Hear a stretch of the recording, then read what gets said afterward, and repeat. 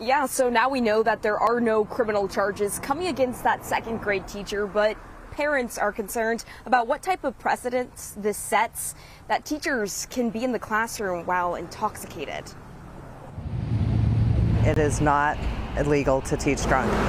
The shocking discovery after a months-long investigation into Sutter County second grade teacher Wendy Munson, who was arrested last October for driving drunk and child endangerment. There was the possibility that she drank after she arrived at the school. That's why District Attorney Jennifer Dupre couldn't file any charges, even though investigators say the teacher was on the job with the blood alcohol content level 2 times the legal limit. With any job, if you show up to work intoxicated, it's a fireable offense, I would imagine. Consistent with most schools, Nuestro Elementary is a drug and alcohol-free zone. The staff handbook stating that for violators of this, the board shall require termination when termination is required by law. I certainly don't support anyone teaching children drunk, but I can't charge them criminally.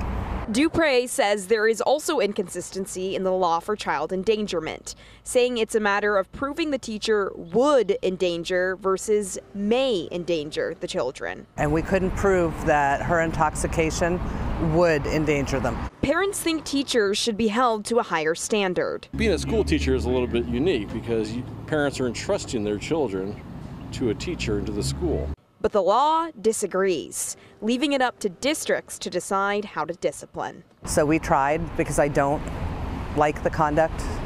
It's not acceptable, but unfortunately it was not criminal. So I am still working to get a response from the district, but on its website, Munson is no longer listed as a teacher. According, though, to the Commission of Teacher Credentialing, a credential could be revoked from a teacher if they do engage in this type of misconduct, except it's really on a case-by-case basis.